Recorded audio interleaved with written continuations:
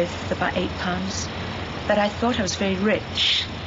And two things I think I knew. One was that God had promised to look after me. And the other was that you should work wherever you can, that you should have no expectation that other Christians should support you. Why should they? So I looked around Hong Kong to see what there was to be done, and was really overwhelmed. And I think lots of people are when they come to a place like Hong Kong or India, or nowadays London or California, if their eyes are open, that is, because once you begin to see needs, they are not ending. All my young life had this longing to know God and actual dread of meeting him. And it wasn't very helped by the people who claimed to know him, or Christians, I suppose, because when I came across them, they were miserable. And some of them came up and said things like, "Are you saved?" And I didn't know what they were talking about. I was just aware of their hats and the fact that they had high tea and we had dinner at home, you know. And I thought, do you mean I've got to be like you? As they said, I'd change if I knew Jesus. But none of it looked very attractive. Till I went to the Royal College of Music, where I avoided the Christian Union because they were all the organists, and I liked the brass players, and so I sort of had a riotous time there. And finally, on my way back from a sordid party, I met a couple of school friends on the train who said to one another, mercifully not to me, "Oh, Jackie really needs God." But they were much smarter to me. They said, "Oh, there's this really good-looking curate, and we meet every week in a friend's house and drink coffee and talk about the Bible. Wouldn't you like to come?" And so I went. And I think it was the first time in my life I'd actually met people who looked as if they were enjoying God, and they talked about Jesus if they knew him. It was really there that I became a Christian. In October 1966, she bought the cheapest ticket she could find on a French boat going round the world and prayed to know where to get off. She'd written to a number of missionary societies, but none of them wanted a 22-year-old Oboe student. The growing conviction that God wanted her to be a missionary was finally confirmed for her at a Christian gathering in Croydon. Up until that time, the only meetings I'd ever been to was where you talk to God. Everybody's different, perhaps, in the way in which they hear God. I mean, some people hear him very clearly when they read the Bible. All I can say is when this person began to speak, and they hadn't known anything of my search or praying before, and the words came, "Go, I will lead you with my eye," I just knew that's for me.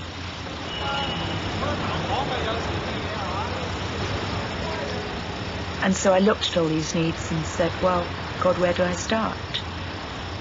Because I could spend a whole life in one street, and at the end of my life, I could just about have begun to love one street. But, you walk out of one and into another. So I knew it was important, maybe not to understand the whole thing, but to do my bit. And that turned out to be Walled City. Since 1898, Kowloon Walled City has been a political embarrassment beyond the reach of any legal system. For the last 30 years, it has inspired terror in the population of Hong Kong. The Chinese call it Hak Nam, which means darkness. Its 6.5 acres have been an incubator for a unique concentration of opium and heroin dens, illegal gambling, extortion, prostitution, and violence, under the control of 5 triad societies: the King Yi, the Sun Yi On, the Dao Choi, the Wo Shing Wo, and the 14K.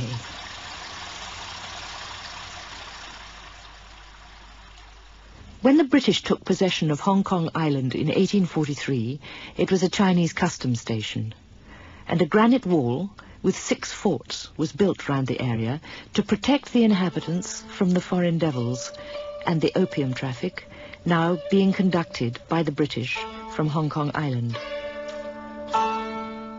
It became a garrison city, and by the treaty leasing the new territories to Britain in 1898, it was to remain part of China. But 6 years later, smitten by plague, it was deserted except for a few pig farmers. In 1946, refugees from the Chinese Civil War started to build on the site. And in the same year, the British colonial government made brothels illegal. So pimps, prostitutes and drugs dealers found sanctuary amongst the immigrants. Officially, the police could only watch, as during the 1960s, refugees from the Chinese Cultural Revolution poured onto the site, and the walled city grew until it reached the flight path of aircraft coming into land at Hong Kong's International Airport, only 400 yards away. With the surrounding squatter area, the population grew to an estimated 50 or 60,000 people, served only by 4 standpipes. Pirated electricity through open wiring, open sewers where enormous rats, cockroaches flourished amongst children, emaciated cats, dogs, pigs and chicken. Brothels with blind, mental and child prostitutes. Illegal dentists, and doctors with thriving abortion practices. Fortune Cake controlled all the prostitutes and the opium dens, which there were 32 of. Between them, they paid an enormous amount of protection money, something like 100,000 Hong Kong dollars a day, to the police, who weren't supposed to be here, but nevertheless were quite involved in the business.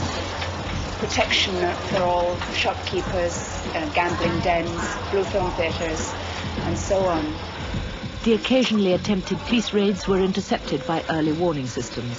Sometimes we saw the policemen in the design, in this heroin market, like heroin market, you know. I don't know why.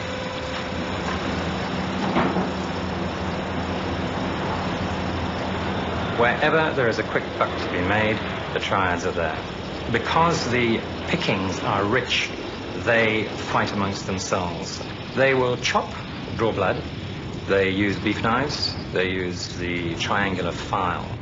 And they go around in groups of, say, 10 or 15 if they want to beat somebody up. That's the way they do it. Never one-on-one. Always groups on one individual, either from another triad society or somebody who doesn't pay up. They deal in drugs from the beginning to the end, i.e. from the actual importation, the manufacture, and they also deal in the trafficking and in the selling, and a lot of them are drug addicts themselves, of course. The fishermen strap heroin to the bottom of their boats and bring it into Hong Kong waters. Our drugs come from the Golden Triangle, mostly, and they come to Hong Kong either for consumption here or for re-export to Australia or to the United States. 7,500 sampans and fishing junks are based on 236 islands round Hong Kong. 5,500 vessels pass through the harbour every day, and 14 million tons of cargo each year. The chief of police says it's like trying to contain an octopus in a string bag. You push one tentacle in and another one pops out.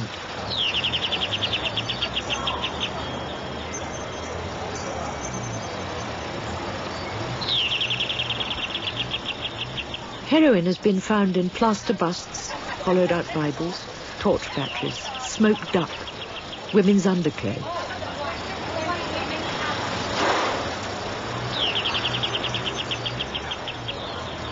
Certainly there's a lot of money involved, and therefore there are bound to be some people with a lot of money in Hong Kong who get their money from triad activities. And there is absolutely no doubt that some of that money and some of these people travel to the United States, Canada, Australia, and for sure there is triad activity there.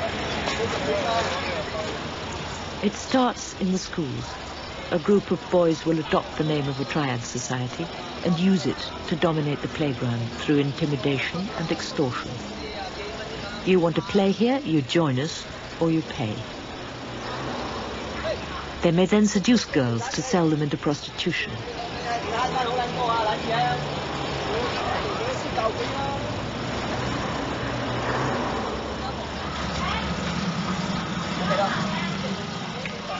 right at the beginning, it was the little children that took me around the streets because I taught in a school.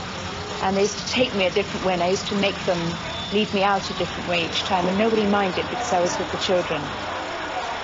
And that's how I got to know the drug dens.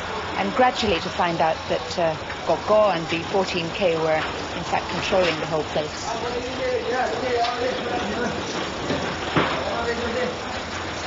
Through lots of little lanes, hardly connected, you'd find your way to the actual door or one of the old gates of the walled city. And then you go into real blackness, because that's where all the houses are built on top of one another and no light ever got down.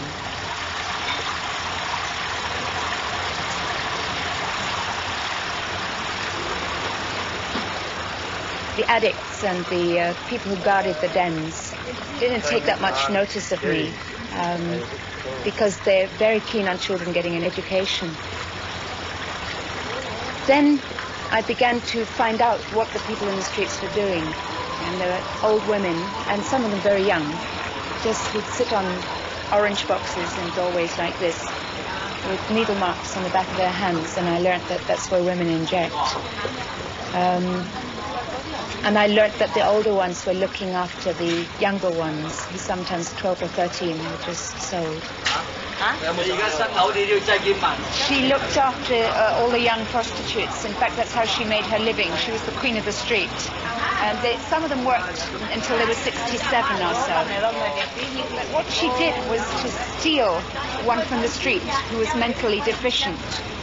And because nobody would miss her, they took her into their brothel, and she's still used up until this day, and nobody knows she's missed because nobody would bother to look for her.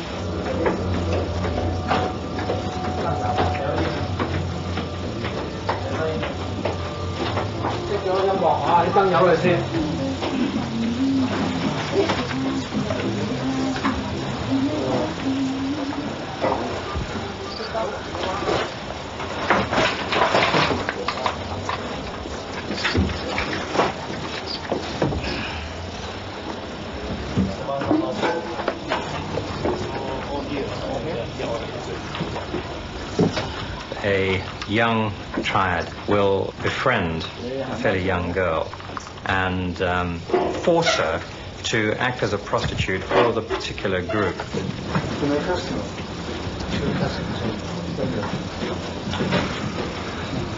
They run loan sharking businesses, and if somebody, like a housewife, can't pay her debts, they will force her into prostitution. And should the girl refuse to do the job properly, she could be beaten up, or she could have acid thrown in her face.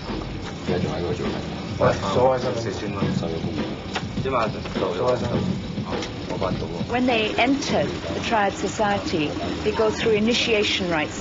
They swear themselves to secrecy in the brotherhood. Loyalty to the brotherhood is everything.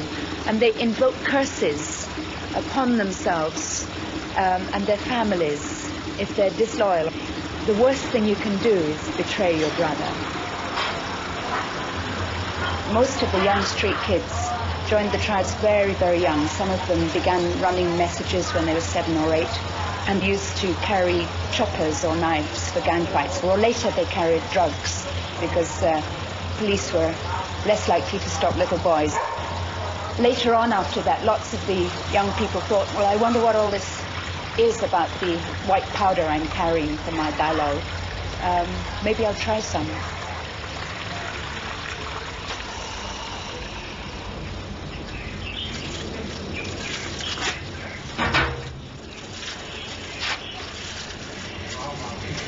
You could see about 100 people chasing the dragon.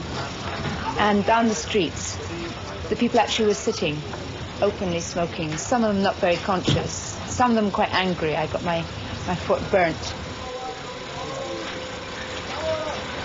Very easy to buy the drug in here because before, like in the market, you know, they put any heroin on the table. Maybe different kind, you know, $2, $5, $15, and we just going to buy this drug, you know. It's very easy before when coming, and we take the drug together. all together and we find people all together in the camping. I thought as Jesus had helped me, I'd try Jesus on them. Trouble is, I couldn't speak any Chinese.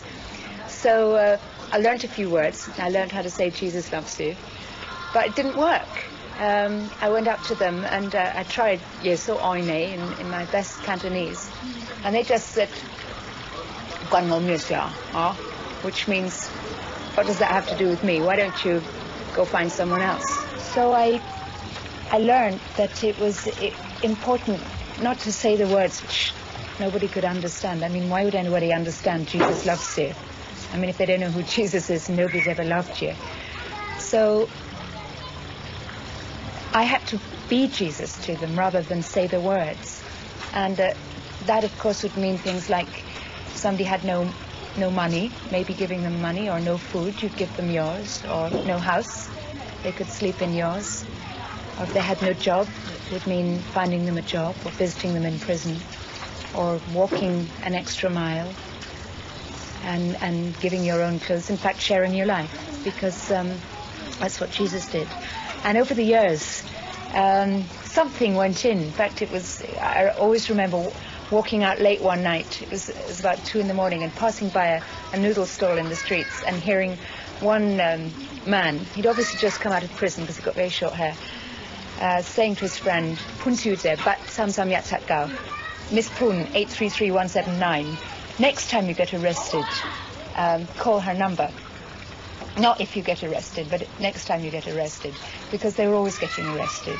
And about half the time for things they hadn't done, just addicts at their game. And so he said, it doesn't matter what time of day or night you call, she'll come. And whether you've done it or not doesn't matter. But one thing you must remember, you must tell the truth, because she's a Christian. And I remember dancing out of the city that night because I knew something had gone in. That is, that whatever time of day or night, or whether you've done it or not, he'll come, because Jesus' name is truth. She opened one of the shop, like the size looked very small, but joined for the young people inside the ping pong, and a lot of the something like singing, and then tell about Jesus for the people, they know that. Apart from no film theatre and the gambling dens and the heroin dens, there wasn't even a neutral place where they could be. So it was to be a kind of safe place.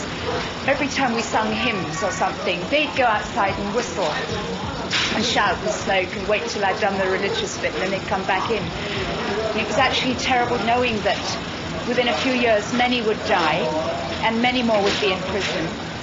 And I didn't know how to reach them.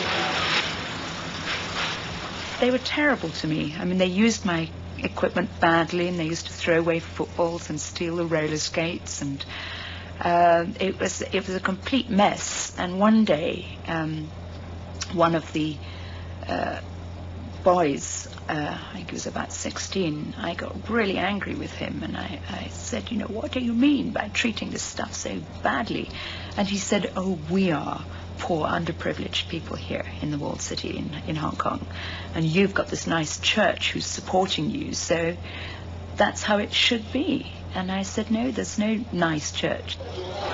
Then I lost all the good lot, and that was probably the best day of the beginning of the work, because I was left with all the crumbs, and they knew they couldn't get anything off me, but we were friends.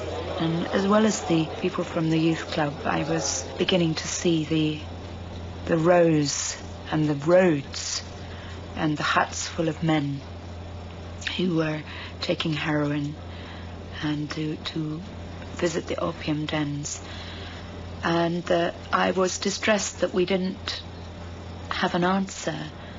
It didn't seem to be good enough to hand them a piece of paper and say, register at such and such a clinic. I was sure that if Jesus were here, he'd heal them. And I began to look at the Bible, and I saw that he healed everybody who came to him, everybody.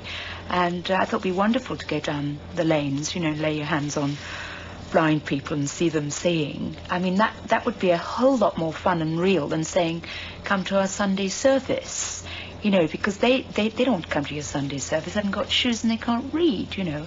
So it's, you know, Nguan Koi they see, it's not relevant. And I saw that Jesus and his disciples had this power, and even when Jesus went, the disciples went on healing people, and Jesus said we were supposed to.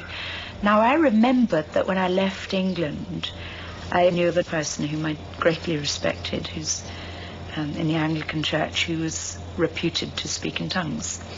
And he had a very remarkable and real ministry. So I thought somehow this might be connected, and I read more books.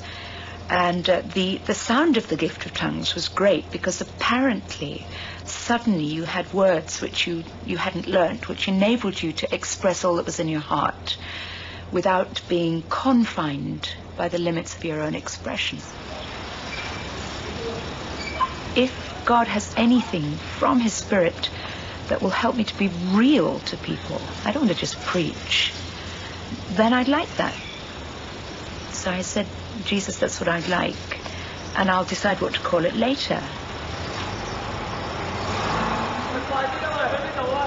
I met this couple on the edge of the walled city one night, and as soon as I saw them, I just knew they'd got whatever it was. So I went up to this couple's house, and they came to pray for me, and they put their hands on my head, you know. But then they told me to speak in tongues, and I was quite annoyed about that, because I wasn't going to perform, you know. I thought, if God's going to do it, he's going to do it. So I kept my mouth firmly shut, and of course nothing happened, except I got hot.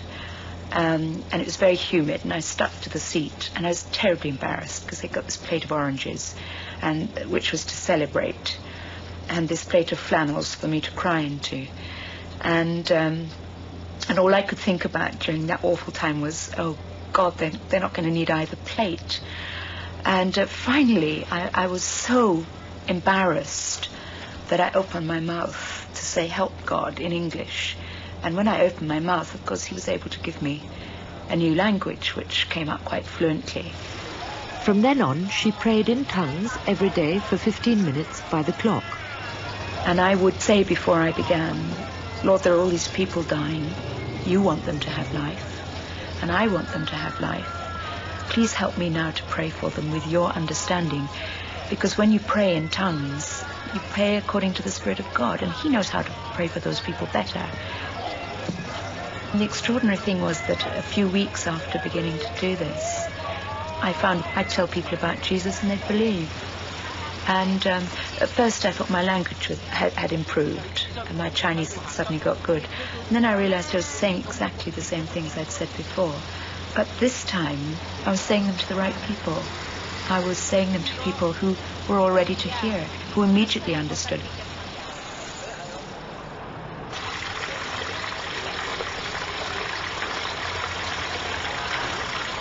This is where we used to find the sewer spiders. Really, it's big as your hand. I watched her so long. I think hers come from maybe policemen. Every night, dozens of youngsters used to come in. When I say youngsters, that was anything from 14 up to about 40s, but mostly people in their late teens. And a growing number, I found out, were addicts, and of course they were all triads. I have a game of people. It's unknown to me. They in the youth club fighting. They'd smashed in the windows, broken up the chairs, and taken sewage out of the gutters and painted the walls with sewage. And I didn't know why this had happened. She cried all the next day, struggling with the mess and sense of betrayal. Then she says she remembers that in the Bible it says you should praise God under all circumstances, so with great difficulty she tried. The next night I stood at the doorway, frightened. I mean, I wasn't frightened of being beaten up, but I was frightened of being rejected because I'd spent all this time with these young people. And I knew that it was my friends who'd beaten up the place. So I heard about it from our elder brother, Gogo. I want link to them.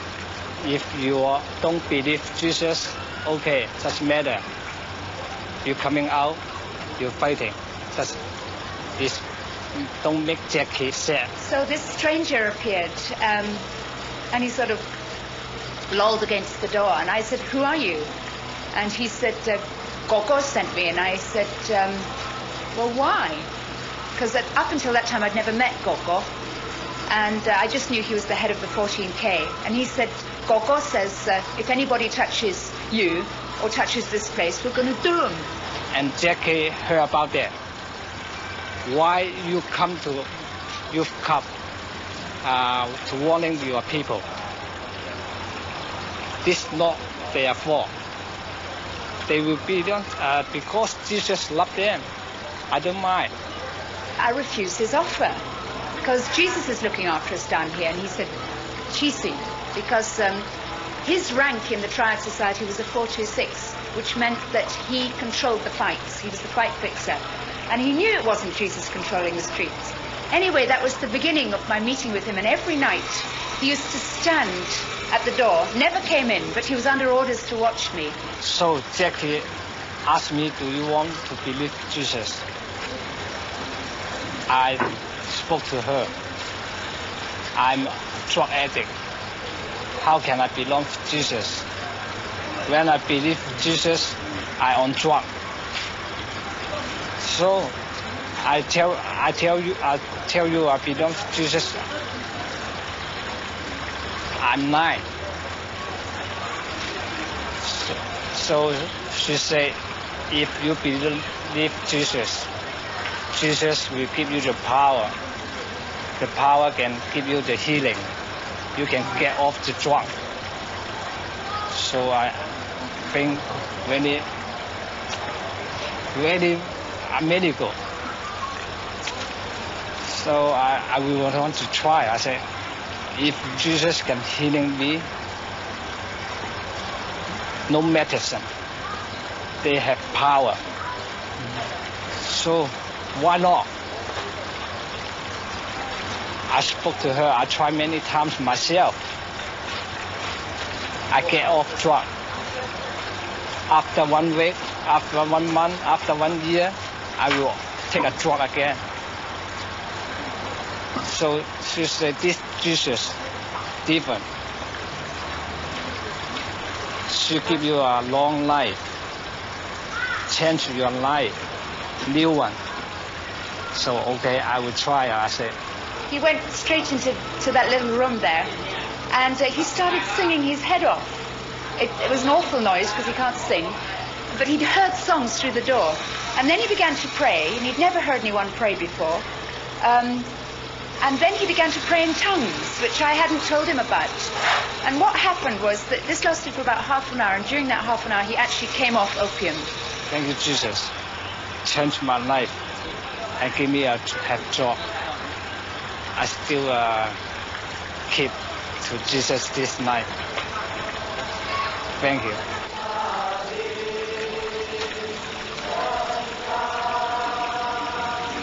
This even affected the boss of the walled city, whose name was Gogo, which means big brother of big brothers.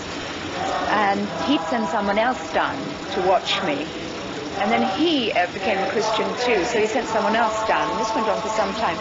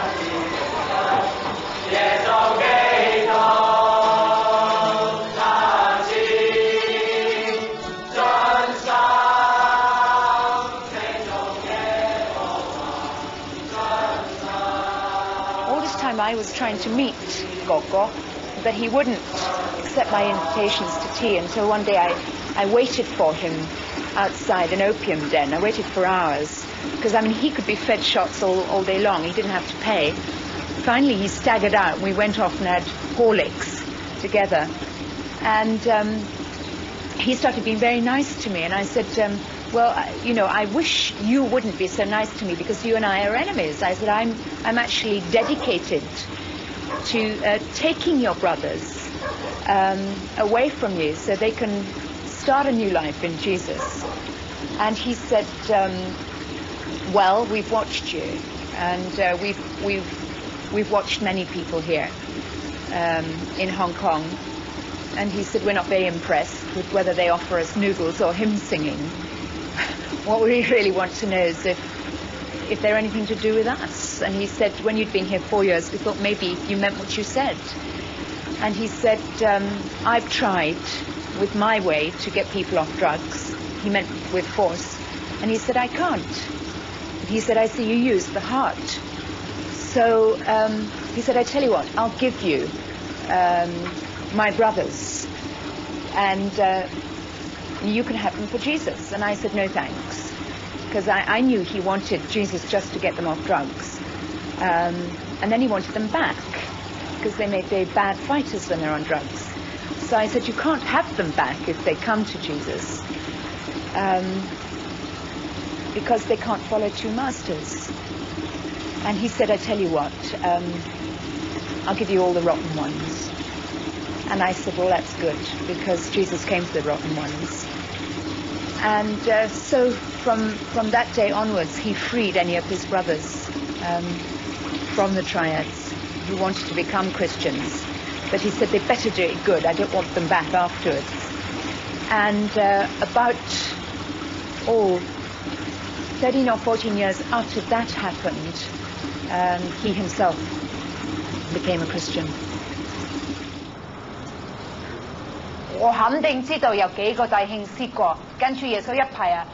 We've had lots of different kinds of meetings since the beginning in the Walled City. 2 or 3 of us sitting together and praying, and then more and more people coming, but always very informal and always relevant to the needs of the people.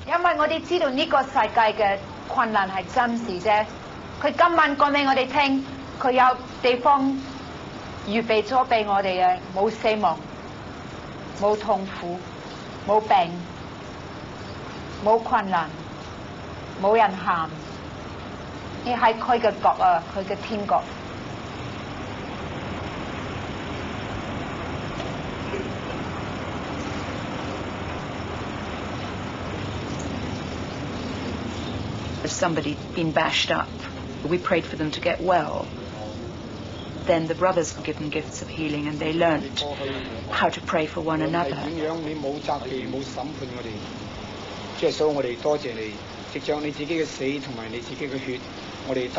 He looked like a real thug. He'd been on drugs for years and years and had never done a legal job. Lived off crime, lived off women.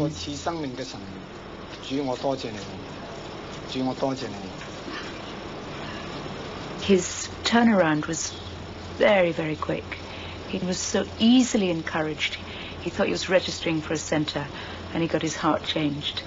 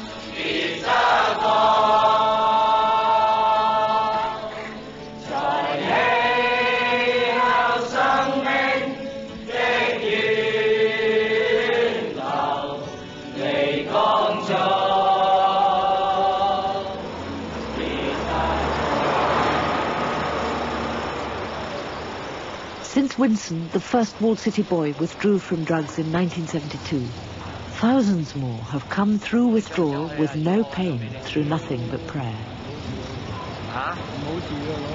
After a period of rehabilitation with Jackie's organisation, known as St. Stephen's Society, they have come back into the life of Hong Kong with a remarkable new commitment to serve the poor, the homeless and other addicts, with perhaps a unique perception of what it is to have to live like that.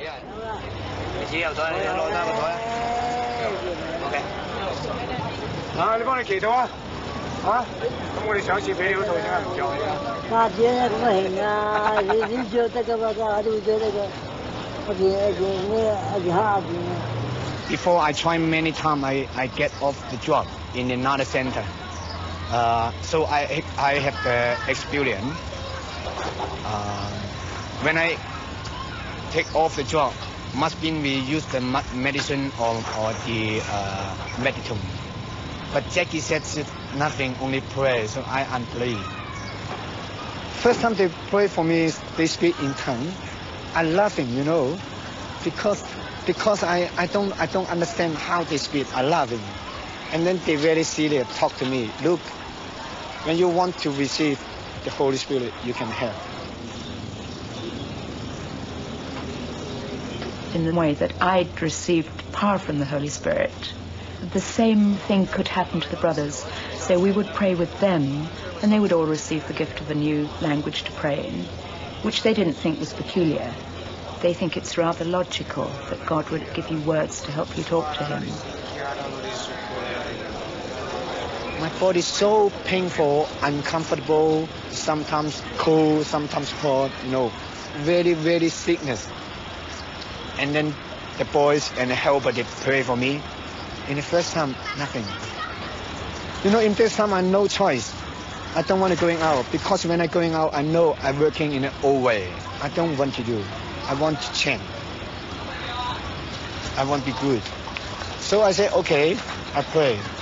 I think in my heart say I only pray 3 words, because in the Chinese it's very silent to pray. And then I pray, Jesus, I accept you. I confess my sin, ask you forgive. But right now, I just one thing to ask. You healing my body, stop the pain. I said very quick, say amen. And then wonderful time, very wonderful. The pain all gone, very, very peaceful, very, very quiet. Increasingly, as new addicts came in, when they were being prayed with to come to know Jesus and to receive the power of the Holy Spirit, I didn't actually touch them or go near them. I left the other brothers to do that. When you get off the drug, you're not just one day, one time you have the painful, uncomfortable. Maybe one day, 10 times or 20 more times. You feel pain, feel uncomfortable, feel sickness. You know, in this time start, every time when I'm painful, when I'm uncomfortable, I ask the brothers to pray for me. Every time when I pray, pain, uncomfortable, gone. Luke was 37 when he first met Jackie in 1984. He had served 17 prison sentences for robbery and other drugs-related crimes. Now he lives in a tiny flat with his father, his 2 sons, his baby daughter Rachel, and his wife, Afong. She was amazing. She even wrote him a note on the second day saying, I love you and I miss you. And wives here just don't do that when their husbands have been to drug centers 20 times. Having been shown love by somebody who had no reason to go on loving him, helped him to understand the love of God, which is much harder for some other people to understand when they've had no human example. But she still hoped. And I think that's why he understood very quickly about a loving God and one who would always love you and come back again and again. 係，我哋俾啲卡片你啊。好啊，好啊。佢應該咧。It came to be that he was in charge of family visiting, because we visit the parents and the children or wives of all the people who are in our houses, also those who are applying to come in, because we want to help the whole family.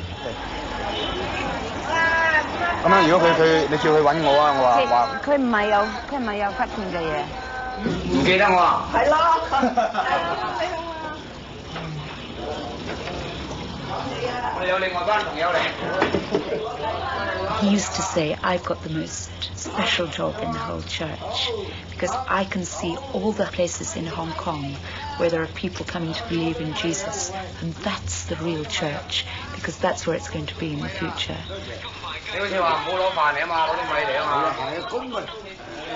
This man called Wu Wei. He cannot see, blind. He sells chewing gum on the street. But right now he at the house because he fall down, broken the leg, so he cannot walk very well. So he not good to sell chewing gum. Luke has found him a home temporarily while the owner is away. We know him over 2 years. He already accepted Jesus and speak in tongue. The old man, they thinking maybe they have a very beautiful word and then they can pray. But now I tell him, no, very simple, just like the talking with your father.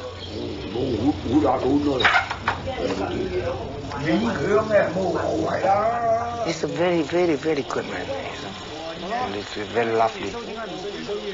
But he is very, very happy in heart when he accepts Jesus.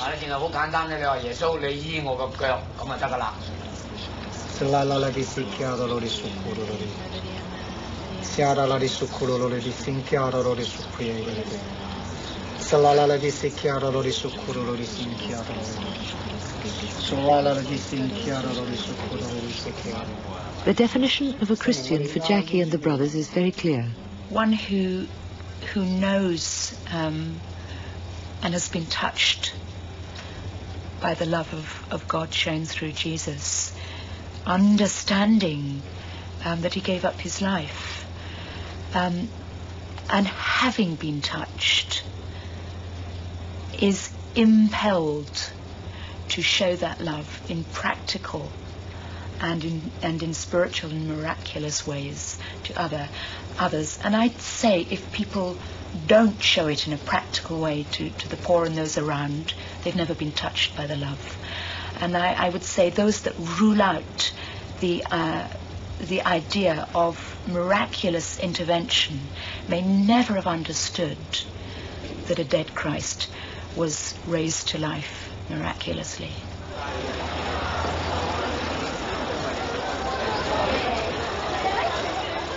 Now he's doing more and more with street sleepers, and again he can see several jumps ahead. The ideal is not that they stay on the streets, but that we have a place for them if they're sick, or a place for them temporarily until we find other accommodation. First time I come, I get friendship with them. I just give the rice box and ask them maybe they need clothes and blanket. I can help. But not easy, in first time. After half a year, they talk more and more. Because they know every week we come. Sometimes, they ask me, why you give love? Why you concern me? Huh? No people want to take care of me. No people want to talk to me. Why? I said, us all is Christian. We love you because Jesus loved us. Now he's one of the leaders of St. Stephen's work amongst people on the streets. They find homes for as many as they can. Some, for example, go to the Sisters of Charity, Mother Teresa's nuns. Others go to the Salvation Army. They take them home, bath and clothe them, and continue warm friendships with them in their new lives. Because, you must spend a long time, and then they trust in you, and then you can bring to the house. But we keep the time going, just a matter raining and cold and wind come we still going.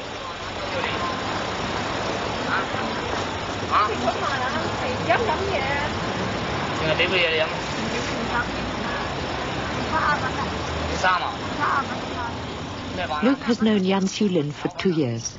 and has found 4 homes for her, all of which she has refused at the last moment. Most recently, she nearly accepted, but mistaking his blue van for Hong Kong police transport, furiously refused to get in. Later we coming back again because in last time we asked him, she said she liked the beancurd and vegetable. But this time she said she liked noodle, but we only have the rice. So later we coming back again.